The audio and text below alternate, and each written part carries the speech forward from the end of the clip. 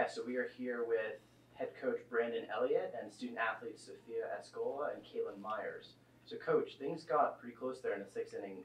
What did you do to make sure the momentum didn't swing too much going into the last inning? Brought this kid in. First of all, I think Husson, they did a phenomenal job. Their kids battled. They had long at bats, wore Emily out, and they just grinded the entire day, and it made it tough on us. And their pitchers kept us off balance. But then we got in late. We could tell Emily were trying to get through the sixth until she was getting a little bit tired. This kid's, I think as the years gone on, Sophia's come in more pressure situations. Like it's been some easy situations, and then those situations have escalated as the years gone on. And so we gave her a shot, and she did what she needed to do, and we made a couple defensive plays, and were able to get out of there with a win. So like you mentioned, you brought in Sophia, and Sophia, you had to face some tough batters there in the seventh, especially number 18 is one of the better batters on Husson. Was that an intentional walk there to make sure she didn't drive in the tying run? Yes, it was. You want to talk about your approach going through the seventh inning? What was going through your mind?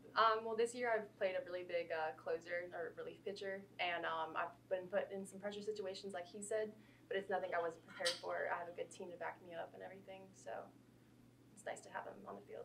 Great. And Caitlin, do you want to walk us through the general offensive approach? What were you trying to do behind the plate against Husson's pitchers today? We had an approach going into the game, eyes down, staying into our legs. So that was kind of the mentality the whole game. And I took that and ran with it. But as a team, team's approach today, I think we did pretty well all around.